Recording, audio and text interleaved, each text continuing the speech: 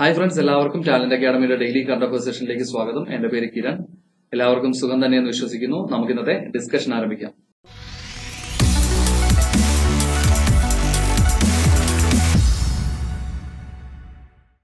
ഇന്ന് ആദ്യം ഡിസ്കസ് ചെയ്യുന്നത് കുറച്ച് ഇന്റർനാഷണൽ ഡേയ്സ് ആണ്. അതിലൊന്നാണ് ലോക ലഹരി വിരുദ്ധ ദിനം. ഐക്യരാഷ്ട്രസഭ എല്ലാ വർഷവും ജൂൺ മാസം 26-ാം തീയതി international day against drug abuse and illicit trafficking ആയിട്ട് ആചരിക്കുന്നു. മയക്കുമരുന്നിന്റെ ഉപയോഗത്തിനെതിരെയും അതുപോലെ തന്നെ അനധികൃത കടത്തിനെതിരെയുമുള്ള അന്താരാഷ്ട്ര ദിനമാണ് ലോക ലഹരി വിരുദ്ധ ദിനം.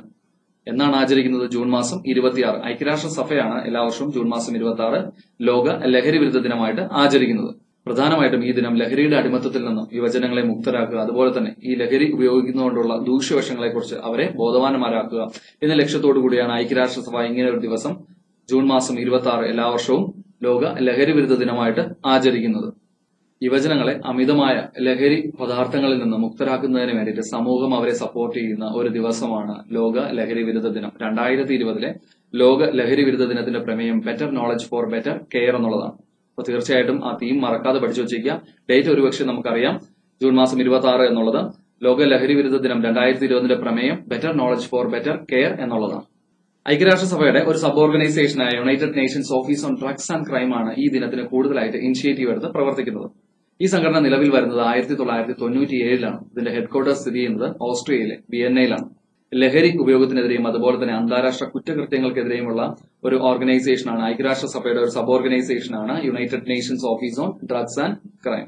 അടുത്ത് ഡിസ്കസ് ചെയ്യുന്നത് മറ്റൊരു ഇന്റർനാഷണൽ ഡേ ആണ്, അന്താരാഷ്ട്ര പീഡന വിരുദ്ധ ദിനം. ജൂൺ മാസം 26 തന്നെയാണ് ഐക്യരാഷ്ട്രസഭ എല്ലാ വർഷവും അന്താരാഷ്ട്ര പീഡന വിരുദ്ധ ദിനമായിട്ട് ആചരിക്കുന്നത്. International day in support of victims of torture. നമുക്കറിയാം, ലോകത്തുടനീളം അനേകം മനുഷ്യർ മാനസികമായും ശാരീരികമായിട്ടും പീഡിപ്പിക്കപ്പെടുന്നുണ്ട്. ഇതിനെതിരെ ഒരു അവബോധം എല്ലാവരിലും സൃഷ്ടിക്കുക എന്ന ലക്ഷ്യത്തോടു കൂടി ഐക്യരാഷ്ട്രസഭ ആരംഭിച്ച ദിവസമാണ് ജൂൺ മാസം 26 അന്താരാഷ്ട്ര പീഡന വിരുദ്ധ ദിനം, അല്ലെങ്കിൽ international day in support of victims of torture. ഐക്യരാഷ്ട്രസഭയെക്കുറിച്ചുള്ള details നമ്മൾ പലതവണ ഡിസ്കസ് ചെയ്തിട്ടുള്ളതാണ്. നിലവിൽ വരുന്നത് 1945-ലാണ്. ഐക്യരാഷ്ട്രസഭയുടെ ആസ്ഥാനം ന്യൂയോർക്കാണ്, അമേരിക്കയിലെ. ഐക്യരാഷ്ട്രസഭയുടെ നിലവിലെ സെക്രട്ടറി ജനറൽ അന്റോണിയോ ഗ്യൂട്ടറസ് ആണ്. അടുത്ത് ഡിസ്കസ് ചെയ്യുന്നത് ഇന്ത്യയുടെ ബഹിരാകാശ ഏജൻസിയായ ISRO, Indian space research organisation സ്ഥാപിക്കാൻ പോകുന്ന പുതിയൊരു സ്ഥാപനത്തിനെ പറ്റിയാണ്. അതിന്റെ പേര് Indian national space promotion authorisation centre in space എന്നാണ്. ഇന്ത്യയുടെ ബഹിരാകാശ പ്രവർത്തനങ്ങളിൽ സ്വകാര്യ പങ്കാളിത്തം വർദ്ധിപ്പിക്കുന്നതിനായിട്ട് ISRO സ്ഥാപിക്കുന്ന അല്ലെങ്കിൽ ISRO ആരംഭിക്കുന്ന ഒരു സ്ഥാപനമാണ് in space, Indian national space promotion and authorisation centre. നമുക്കറിയാം, അമേരിക്കയുടെ ബഹിരാകാശ ഏജൻസി ഏതാണ്? നാസയാണ്. അമേരിക്കയുടെ പ്രൈവറ്റ് സ്പേസ് ഏജൻസിയാണ് സ്പേസ് എക്സ്. നമ്മൾ കഴിഞ്ഞ ദിവസങ്ങളിൽ കറന്റ് അഫയേഴ്സിൽ ഡിസ്കസ് ചെയ്തതാണ്. സ്പേസ് എക്സ് അവരുടെ ഡ്രാഗൺ എയർക്രാഫ്റ്റിൽ നാസയുടെ 2 ബഹിരാകാശ യാത്രികരെ അന്തർദേശീയ ബഹിരാകാശ നിലയത്തിൽ എത്തിച്ചത്. അപ്പൊ ഇതൊക്കെ നമ്മൾ ഡിസ്കസ് ചെയ്തതാണ്. അപ്പൊ അതുപോലെ ഗ്ലോബൽ സ്പേസ് എക്കണോമിയിൽ ഇന്ത്യയുടെ ഒരു സ്ഥാനം കൂടുതൽ മെച്ചപ്പെടുത്തുന്നതിന് വേണ്ടിയിട്ട് ഇന്ത്യ ആരംഭിക്കാൻ പോകുന്ന പുതിയൊരു സ്ഥാപനമാണ് ഇൻ സ്പേസ് എന്നുള്ളത്. Indian national space promotion and authorisation centre. അപ്പൊ ഇൻ സ്പേസ് എന്നുള്ളത് ഇന്ത്യൻ ബഹിരാകാശ രംഗത്ത് സ്വകാര്യ പങ്കാളിത്തം കൂടുതൽ വർദ്ധിപ്പിക്കുന്നതിനായിട്ട് ISRO സ്ഥാപിക്കാൻ പോകുന്ന ഒരു സ്ഥാപനമാണ്. ISRO നിലവിൽ വരുന്നത് 1969-ലാണ്. നിലവിലെ ചെയർമാൻ K. ശിവനാണ്. അടുത്ത് ഡിസ്കസ് ചെയ്യുന്നത് ഒരു മൊബൈൽ ആപ്ലിക്കേഷനാണ്, ഇ ബ്ലഡ് സർവീസസ്. COVID-19 പശ്ചാത്തലത്തിൽ രോഗികൾക്ക് ആവശ്യമായ രക്തം ലഭ്യമാക്കുന്നതിനായിട്ട് ഇന്ത്യൻ റെഡ് ക്രോസ് സൊസൈറ്റി കേന്ദ്ര സർക്കാരുമായി ചേർന്ന് ആരംഭിച്ച ഒരു മൊബൈൽ ആപ്ലിക്കേഷനാണ് ഇ ബ്ലഡ് സർവീസസ്. അപ്പൊ ഇത് വികസിപ്പിച്ചിരിക്കുന്നത് സീഡാക്കിന്റെ രക്തകോഷ് ടീമാണ്. ഇപ്പൊ ഇ ബ്ലഡ് സർവീസസ് എന്നുള്ളത് ഒരു മൊബൈൽ ആപ്ലിക്കേഷനാണ്, രോഗികൾക്ക് ബ്ലഡ് ആവശ്യമായിട്ടുള്ളവർക്ക് ലഭ്യമാക്കുന്നതിനായിട്ട് ഇന്ത്യൻ റെഡ് ക്രോസ് സൊസൈറ്റിയും അതുപോലെ കേന്ദ്ര സർക്കാരും ചേർന്ന് ആരംഭിച്ച ഒരു mobile application. International red cross കമ്മിറ്റിയുടെ ഇന്ത്യൻ ചാപ്റ്ററാണ് ഇന്ത്യൻ റെഡ് ക്രോസ് സൊസൈറ്റി. നിലവിൽ വരുന്നത് 1920-ലാണ്. ഇതിന്റെ ചെയർമാനായിട്ടുള്ള വ്യക്തി നമ്മുടെ health and family welfare minister doctor ഹർഷവർദ്ധനാണ്. നിലവിലെ secretary general mister R.K. ജെയിനാണ്. E blood services എന്നുള്ളത് ഇന്ത്യൻ റെഡ് ക്രോസ് സൊസൈറ്റിയും അതുപോലെ തന്നെ യൂണിയൻ ഗവൺമെന്റും ചേർന്ന് ലോഞ്ച് ചെയ്ത ഒരു മൊബൈൽ ആപ്ലിക്കേഷനാണ്. ജനങ്ങൾക്ക് ബ്ലഡ് ആവശ്യമുള്ളവർക്ക് രക്തം എത്തിച്ചു കൊടുക്കുന്നതിന് വേണ്ടിയിട്ടുള്ള സഹായങ്ങൾ ചെയ്തു കൊടുക്കുന്ന ഒരു mobile application. International red cross കമ്മിറ്റിയുടെ ഇന്ത്യൻ ചാപ്റ്ററാണ് ഇന്ത്യൻ റെഡ് ക്രോസ് സൊസൈറ്റി എന്ന് പറഞ്ഞു. International committee of red cross നിലവിൽ വരുന്നത് 1863-ലാണ്. ഇതിന്റെ സ്ഥാപകൻ ഹെൻറി ഡുനാട്ടാണ്. അടുത്ത് ഡിസ്കസ് ചെയ്യുന്നത് ആന്ധ്രാപ്രദേശിൽ ആരംഭിച്ച ഒരു പദ്ധതിയാണ് ISR കാപ്പു നേസ്റ്റം. കാപ്പു വിഭാഗത്തിലെ സ്ത്രീകൾക്ക് പ്രതിവർഷം 15,000 രൂപ ധനസഹായം നൽകുന്നതിനായിട്ട് ആരംഭിച്ച പദ്ധതിയാണ് കാപ്പു നേസ്റ്റം, YSR കാപ്പു നേസ്റ്റം പദ്ധതി. 45നും 60 വയസ്സിനും ഇടയിൽ പ്രായമുള്ള കാപ്പു വിഭാഗത്തിലെ സ്ത്രീകൾക്കാണ് മുൻഗണനാടിസ്ഥാനത്തിൽ ഈ പദ്ധതിയുടെ പ്രയോജനം ലഭിക്കുന്നത്. 5 വർഷമാണ് ഇവർക്ക് ഈ ധനസഹായം ലഭിക്കുന്നത്. ഇപ്പോൾ വർഷം 15,000 രൂപ വീതം കാപ്പു വിഭാഗത്തിലെ സ്ത്രീകൾക്ക് ധനസഹായം നൽകുന്നതിനായിട്ട് ആന്ധ്രാപ്രദേശിൽ ആരംഭിച്ച പദ്ധതിയാണ് YSR കാപ്പു നെയ്സ്തം എന്നുള്ളത്. ആന്ധ്രാപ്രദേശിൽ ആകെയുള്ള ജില്ലകളുടെ എണ്ണം 13 നിലവിലെ governor Vishwabhushan ഹരിചന്ദനാണ്. Chief minister YS Jaganmohan റെഡ്ഡിയാണ്. ആന്ധ്രാപ്രദേശിനെ കുറിച്ചുള്ള ഡീറ്റെയിൽസ് നമ്മൾ ഇതിനു മുമ്പ് ഡിസ്കസ് ചെയ്തിട്ടുള്ളതാണ്. ആന്ധ്രാപ്രദേശിന്റെ സ്റ്റേറ്റ് ലെജിസ്ലേറ്റീവ് അസംബ്ലി സീറ്റുകളുടെ എണ്ണം 175, കൌൺസിൽ 58. ബൈകാമറൽ രജിസ്ട്രേഷൻ ആണ് ആന്ധ്രാപ്രദേശിലുള്ളത്. അസംബ്ലി സീറ്റുകളുടെ എണ്ണം 175, കൌൺസിൽ സീറ്റുകളുടെ എണ്ണം 58. ലോക്സഭാ സീറ്റുകളുടെ എണ്ണം 25, രാജ്യസഭാ സീറ്റുകളുടെ എണ്ണം 11. ഇന്ന് നമ്മൾ ഡിസ്കസ് ചെയ്യുന്നത് ആന്ധ്രാപ്രദേശിലെ പ്രധാനപ്പെട്ട ഡാമുകളാണ്. അതിലൊന്നാണ് കുർണൂൽ ഡിസ്ട്രിക്റ്റിലെ ശ്രീശൈലം ഡാം, കൃഷ്ണ നദിയിലെ ശ്രീശൈലം ഡാം. അതുപോലെ നെല്ലൂർ ഡിസ്ട്രിക്റ്റിലെ പെന്ന നദിയിലെ സോമശില ഡാം. അതുപോലെ ചിറ്റൂർ ഡിസ്ട്രിക്റ്റിലെ സ്വർണമുഖി റിവറിലെ കല്യാണി ഡാം. അതുപോലെ ആന്ധ്രാപ്രദേശിലും തെലങ്കാനയിലുമായിട്ട് ബോർഡർ ഷെയർ ചെയ്യുന്ന കൃഷ്ണ നദിയിലെ നാഗാർജുന സാഗർ ഡാം. അതുപോലെ ഈസ്റ്റ് ഗോദാവരി ഡിസ്ട്രിക്റ്റിന്റെയും വെസ്റ്റ് ഗോദാവരി ഡിസ്ട്രിക്റ്റിന്റെയും ഇടയിലുള്ള ഗോദാവരി നദിയിലെ പോലവരം പ്രോജക്ട്. അപ്പൊ ഇതൊക്കെയാണ് ആന്ധ്രാപ്രദേശിലെ പ്രധാനപ്പെട്ട ഡാംസ്. ഏതൊക്കെയാണ്? ശ്രീശൈലം ഡാം, അതുപോലെ സോമശില ഡാം, കല്യാണി ഡാം, അതുപോലെ ആന്ധ്രാപ്രദേശിലും തെലങ്കാനയിലുമായിട്ട് നിലനിൽക്കുന്ന നാഗാർജുന സാഗർ ഡാം, അതുപോലെ പോലവരം പ്രോജക്ട്. അടുത്ത് ഡിസ്കസ് ചെയ്യുന്നത് ഉത്തർപ്രദേശ് സംസ്ഥാനം റീസെന്റ് ആയിട്ട് ലോഞ്ച് ചെയ്ത ഒരു പദ്ധതിയാണ്. അതിന്റെ പേര് ആത്മനിർഭർ ഉത്തർപ്രദേശ് റോസ്ഗാർ അഭിയാൻ. നമ്മുടെ പ്രധാനമന്ത്രി ശ്രീ നരേന്ദ്രമോദി കഴിഞ്ഞ ദിവസം ഉദ്ഘാടനം ചെയ്ത പദ്ധതിയാണ് ആത്മനിർഭർ ഉത്തർപ്രദേശ് റോസ്ഗാർ അഭിയാൻ. COVID-19 മഹാമാരി കാരണം തൊഴിൽ നഷ്ടപ്പെട്ട കുടിയേറ്റ തൊഴിലാളികൾക്ക് തൊഴിൽ ലഭ്യമാക്കുന്നതിനായിട്ട് ഉത്തർപ്രദേശ് സംസ്ഥാനത്ത് ആരംഭിച്ച പദ്ധതിയാണ് ആത്മനിർഭർ ഉത്തർപ്രദേശ് റോസ്ഗാർ അഭിയാൻ.